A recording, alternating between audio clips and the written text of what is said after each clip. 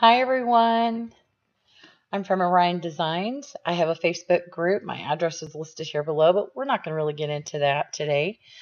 Today I'm here to show you guys how to import simple images off of Google searches and use them to clean up those images to create your own layered designs using the tools available in Design Space. Most people don't realize that there are simpler ways in which you can get a better outcome for what you're trying to do. And it's going to save you a lot of time in the long run. So today we're going to talk about two images that I have listed here on the cover sheet. Hello Kitty and the Hornet on the right. The Hornet and Hello Kitty are both considered simple JPEG images, and both look like they would be relatively easy to clean up, but actually you have to make a different adjustment for one of those two images. So let's head over to Design Space, where I'm going to show you how to import those images up and what we need to do to make sure that they turn out to be great cut images. Okay, once you're in Design Space Canvas, the first thing you want to do is you want to go to Upload. If you're using the app, that's at the bottom. There's a little cloud that looks just like the same symbol, and it says Upload on it. Once we get there, we're going to upload an image, and then we're going to click Browse. That's going to take us to the files on your computer. Now, I have a ton of folders and a ton of images. So sometimes I find that it's much easier for me to search for an image if I know what the name is by clicking the search box and then the name of it. And it'll bring up some options for me. And I don't have to have the full name. I can just type in Kit if I wanted to. And it's going to bring up all the options that are listed with Kit. Okay, now that I have my Hello Kitty imported into Design Space, I need to select what kind of image this is. And at first look, you might go, well, high contrast colors and transparent monogram backgrounds, simple details and colors with good contrast. Well, that's what this looks like. But that's really not what we're going to do. So let me break this down, since this video is focusing on cut files. We only want to select simple image. And the reason being is because these two are actually so you can retain the color of your image to use it, for example, a print and cut. Print and cut allows you to take an image and send that image to your printer through Design Space, and then print that off on whatever material you want to print it off, whether it's cardstock, printable HTV, or vinyl. All of them have printable options available. We're not focused on that. The difference between these two is that a moderate level would be something like this, where it's more flat in color. There's not really shadowing to the image. That would be a moderate complex colored image. Complex images have blended colors, shadows, basically a photograph. So anything that's really high res is going to be a complex image. Simple images are basic, simple, and right now the only thing we're concerned about is getting a great outline so that we can use that as our template to build a layered design later on. So we're going to select simple and continue from there. So just remember, if you're going to do a cut file, it's always going to be, sorry about the pop-up, it's always going to be simple if you're going to do a cut file. Now, let's talk about the tools here. This is the cleanup area of Design Space.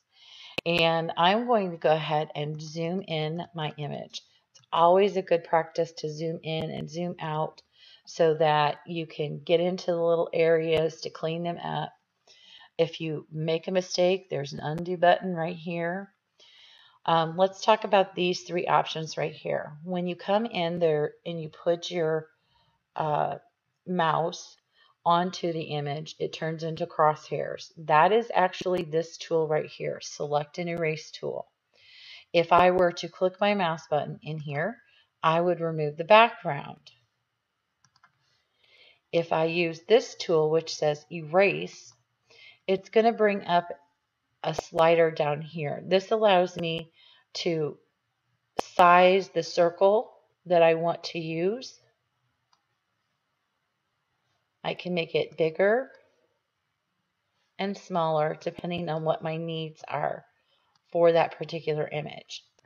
If I use that, I can do the same thing. I can erase areas of my design simply by holding my mouse button down and dragging this over the top of it. Okay, but that's not what we want to do. So I'm going to go back and do the select and erase tool. Underneath here, there is a button that says Advanced Options.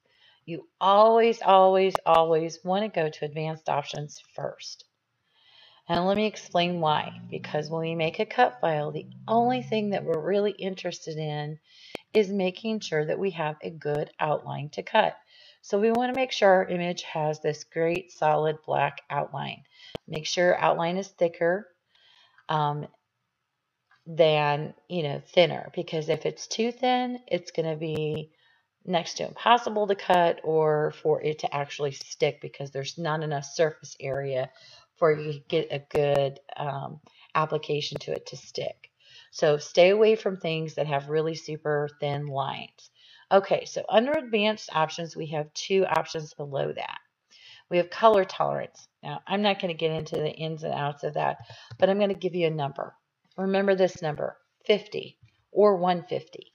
Both of those are kind of the middle balance of color tolerance, and that's where we want things to be. Why do we do this? Well, we do this for two reasons. JPEGs, regardless if they are a black and white or a colored image, always come in pixelated with a blend of colors. So a true black and white image that looks like black and white to us really isn't black and white. There are various shades of white, various shades of black, and even some gray mixed into it. And you can't really see them with the naked eye. But if you put them into a design program and zoom in, that picture blows up. You can actually see the gradients between one shade of white to the other shade of white. And that kind of gets confusing for programs like Design Space.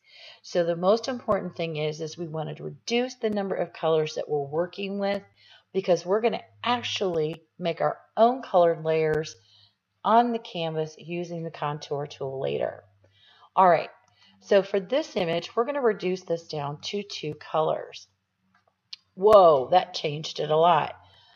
Really, it's okay, because the only thing we're concerned about is the outline. So what we're going to do now is we're going to make sure that our select and erase tool is still working. We're going to click on the outside, and if you preview it, you will see we don't have, and if you haven't seen them yet, what can happen if you don't use the advanced options is there may be little speckles of what look like color, and if you select off, there's like nothing on the screen, but when you set preview, there is. Or you see these little offshoot kind of hairy things that stick off of the image. That's where the one color of white blended into another color of white is different, and it was so different that it just stayed there. So if we don't reduce our colors, that's what can happen. You can be left with all these little speckles and stuff. And if you'll notice, my shadow down here below Hello Kitty is now gone. And so is that little box that was in the corner, because I reduced the colors in my image. All right. So we're going to go ahead and select all the rest of the pink areas in this design. The other key thing to remember about images is to make sure that your images have good open areas. If they're really super, super tiny areas, you may not want to select those in this phase.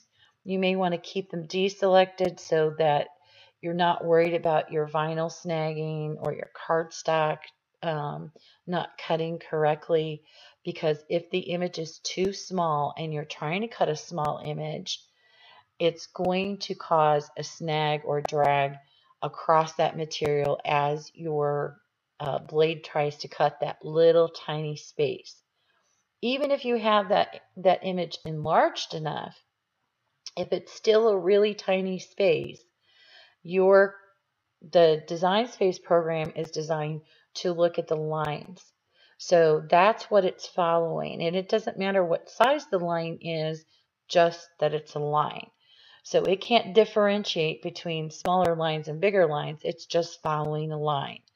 So you need to make sure that you make good choices when you're getting rid of areas in your cleanup area. And you'll see more of that with the next image. It's a little bit different, and we have to do it a little bit different, and I'll show you why here in a minute. Okay, so now that we have that all cleaned up, we're going to do a preview. And I'm going to go ahead and I'm going to zoom in even more because I know from playing with this image that I have a couple of areas. I have this little scraggly piece right here. So I am going to go back in and grab my erase tool. And I found that this works better than trying to click in that open area. For some reason, it just won't grab it. And then I can preview it again. And I smooth that out some. All right. I'm going to grab my select and wand tool again. And I'm going to come back in right in this area by the bear's nose. And I'm going to click in and around this area here to kind of widen this up. And again, this is not a graphics program, so it's very limited in what it can and can't do. So I think that we're good to go. The rest of the design looks pretty good. We can zoom back out. And then we're going to go ahead and continue. Then we're going to save this image as a cut file. All right. I already have this image saved as a cut file, so I'm not going to resave it. As you can see, I'm already way ahead, so I just left it there. Okay, so import. I'm going to import the Hornet again. So hit upload, then browse. That's going to take you to your computer. You're going to go ahead and type in the Hornet, and you're going to find the image that you want. Okay, same process. More colors to this image. Looks a little bit different, but very similar because it has a good outline. It's got very, muted colors. There's no bleeding, so it looks like Hello Kitty almost. We're going to select simple because we're only working with cut files. Remember the other two for print cut. I have a lot of excess around this image, so I am going to go ahead and I'm going to crop this. Up to the top left next to the eraser is the crop tool. You want to start on the top left corner of your image where you want this to cut down at, and you're going to drag a box around. And once you get to the bottom corner and release, it will go ahead and resize your image for you. Now we're ready to go ahead and do what we did before. First, go back to the Select and Erase tool, click Advanced Options, and we're going to reset our tolerance to 50. We're going to click in Modify Colors. And now what I want you to do is I want you to pay particular attention to all the blue in this design, particularly up here at the head. When I select 2 like it did with Hello Kitty, something else different happens with this image. And that's the reason why I'm showing it to you today, because I want you to make sure that if you run across an issue like this, you know how to fix it. Okay, so if you notice, my image that had the blue in it no longer has blue. It's reduced down to 2 colors. Actually, I think it's closer to 3, but the program says 2. All right, so I lost the ability to make a blue layer with this particular image because it turned the blue to black. And I don't want to do that. I want to still be able to do the blue layer. So what I need to do is I need to go back and unmodify this, send it back to the original. We're going to go ahead and crop this down again. Drag over, release, select and erase. Now, the one thing I want to do is I want to count how many colors are in my design. I have black, that's 1, blue, that's 2, white for the eyes and C, that's 3, and yellow for everything else. That's 4 colors. So I'm going to go ahead and select 4 colors in my image. And now you'll see that all my blue is retained in the image. The background has changed some, which is going to help because that's going to reduce those outside pixels. So hopefully we won't see any of those little scraggly little hairs on the design or any miscellaneous dots anywhere when we preview it. And now we can go in and select the different areas to remove the color in those areas, just like we did with Hello Kitty.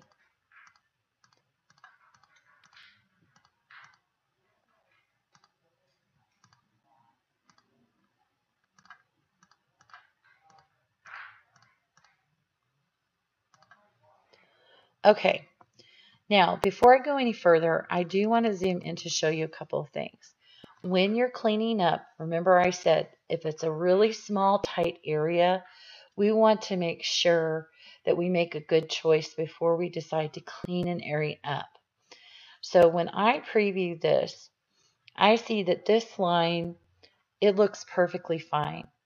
It does come to a narrow point, but a narrow point is not as bad as a narrow, completely narrow space.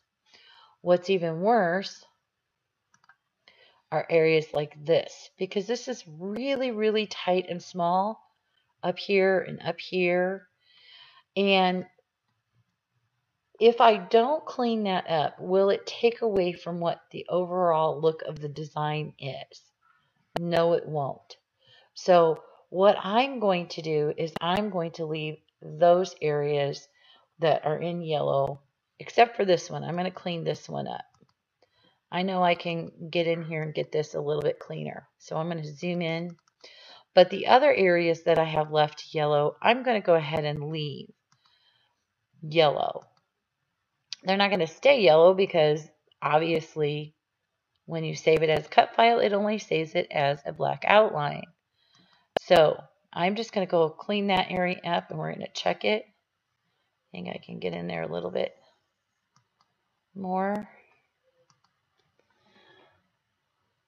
Get as close as possible. There is a little scraggly line right here. It does not affect the cut.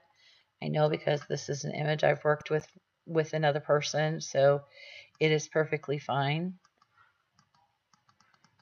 So I think that's as good as we can get it. And then we continue on, save it as a cut file, and we're done. All right, now once we have it saved, it's going to show up in our uploaded image area. And I'm going to go ahead and select them, which is going to put a green box around it. It's also going to show those images here. So if I accidentally select more than one, I can click on that image or I can click on the box or the circle down below to deselect it. And then I'm going to insert my images onto my canvas.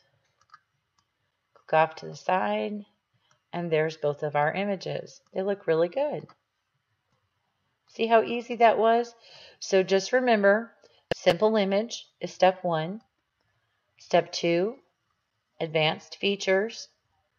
Select 2 to begin with. If it run into a problem, go back in and change it to unmodified to reset your image.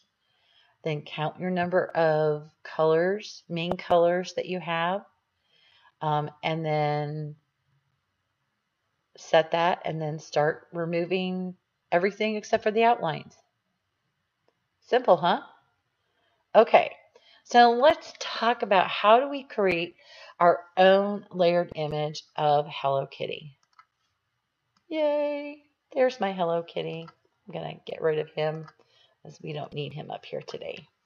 Okay, so here's an example of Hello Kitty, and I decided I like purple instead of pink today, so that's how I made it. This project has how many? 1 for the black layers. 1, 2, 3, 4. So this is a way you can make your own layered SVG or your own layered vinyl decals. This is the way you do it, guys. All right, so I'm going to go ahead and hide my example again, and we're going to create our own. So the first thing we're going to do is we're going to duplicate our item. And if you're on the desktop, this can be done one of two ways. If you right click, you can hit duplicate, or up here at the top right, you can hit duplicate. And then you're going to go down to the bottom for contour. And that's going to pull your image into a screen like this. What this does is it shows you every single piece, including the negative spaces of an image. So it actually allows you to fill that image in. Now, the first thing we want to do is create a good base for an image. So if you're wanting to do a layered project, especially for beginners, I recommend you find an image that has a solid outline that goes all the way around the image and no open spaces, because then that will allow you to create a good base image for your layered projects. How do we get that? Well, over here on the layers panel of the contour area, it shows all of our pieces here. And I can see at the top there is one that looks like a silhouette of my Hello Kitty. So that is all the pieces selected. And when they're selected, they are darker in color and white over here. If I hide my items, all of my contours, it leaves me with just the base image. So that's our first layer.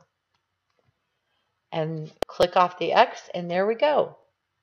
Now I can change that color to anything I want. As long as there's a box around the item, guys, you can select it and change the colors on them. Now, let me show you a little trick. Instead of having to move things here or move things there, there's an easier way to do it. You can either do it by selecting them on the layers panel or clicking on the actual items itself. They both do the same thing, but if you hold your shift key down, click one item and click the other item, it does the same thing. Now watch, if I do this on the layers panel, if I click one, it highlights the first one, hold my shift key down, click the second one, and it highlights both of them. Now we're going to go over to the top where it says align. We're going to center horizontally and center vertically. There we go. Now I know that I have two images that fit perfectly together, that line up perfectly together, and are going to make a great product once I'm done.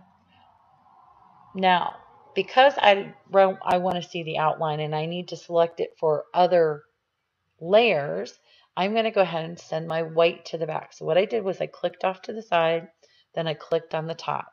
Once they're stacked together, it's only going to select the top layer of what you have stacked. Right click, I'm going to hit send to the back. You can also do the send to the back, send to the forward up here where it says arrange. Not sure where that's on the app, guys. I think it's down in the bottom under the edit options, but I'm not sure.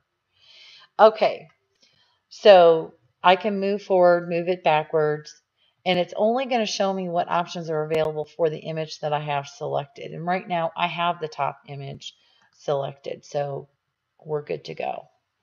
Okay, now that I have those together, I'm going to go ahead and move that over. And I'm going to click on my Hello Kitty. You could see in the layers panel that only the top layer is selected. We're going to go ahead and duplicate it one more time. So I have two more times of duplicating, well, I have one more time after this of duplicating this particular layer, because the first one I'm going to go ahead and make the teddy bear, and then the second one I'm going to do the bow, the nose, and the dress. Okay, and excuse me if I twist this up, because sometimes I forget which way is which when it comes to contour, but that's okay, because if you make a mistake, it can easily be fixed.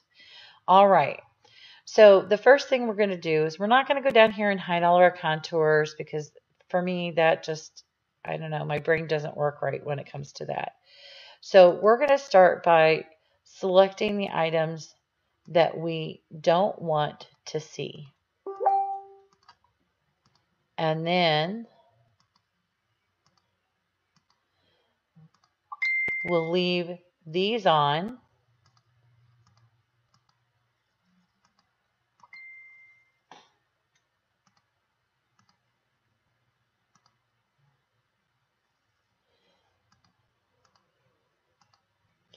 I'm also going to deselect the base layer because we don't want those.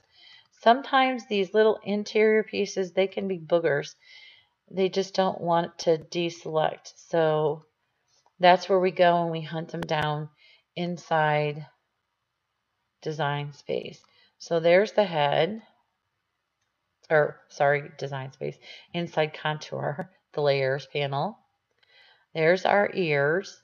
So here, I believe, is a button. So if you click on it and it's not the right one, just click it back off. It's not a big deal. I'm looking for that nose. So we have a nose that looks like that.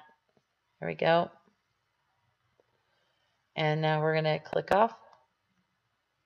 And there's our bear. Now we can go up to the color and select what color we want. And here's our next layer. Awesome. Now we're going to click the top layer again and hit duplicate and hit contour.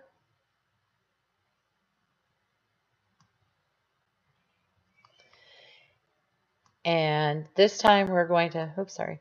This time we're going to focus on the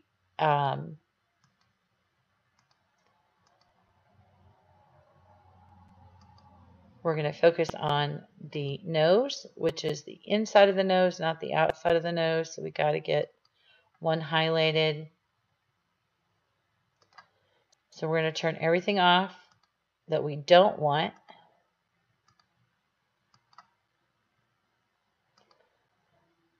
And I want the interior button to show, but not the exterior button. So this is the one that's tricky. Sometimes if you zoom in, you can have better luck. You can have better luck with it. It's really sensitive on how it catches. So there's the outside. Here's the outside. So the inside is on, the outside is off. We're going to just check. So there's the dress. And I want the bear's head. Here's one of the ribbon sides, the other ribbon side.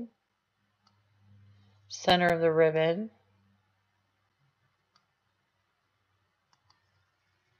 I get rid of one of the eyes.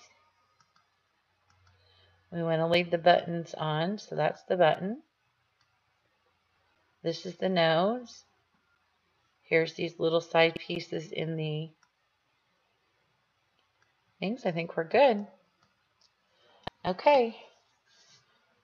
And just like you saw me do, if I mess up and I forget to click on an item, or I think I clicked on it and it didn't click, you can always go back into contour and play around with it till you get your image the way you want it to be. Now I can go over here and select what color I want. And I can set that down inside my design. And I'm going to move this to the back. Don't send it to the back because we have that white layer in the back. So we're going to move it to the back until we see our front layer up here. Or you could just click the front layer and move it to the front. Either way works. Okay, guys. So there we go. There is our layer design. So now we have, let me show you my sample from earlier. And we're going to move these layers over. So that's the top layer. Here's the second layer, third layer, and let me zoom out. And here's our bottom layer. And there we go, guys. Pretty easy, huh? So don't get yourself frustrated if you are struggling with trying to get a piece to work or not work. Again, if your project has a lot of design detail to it, it could take a while to do some of these steps. But if you remember the basics of uploading a design, if you're doing a cut image, it's always simple. If you're going to clean up an image, then you Set your advanced features first. Always start with 2, and if it doesn't work out, you go back. So keep an eye on your screen, because if you lose part of your design, it's going to look different than the one that you're importing and want to use. So it's totally up to you as to how you make your projects work for you, but these are the basic tools to get you to make your own layered designs. I hope you enjoyed this. If you have any questions or comments, please feel free to leave them for me. Thank you guys so much for checking this out. Bye.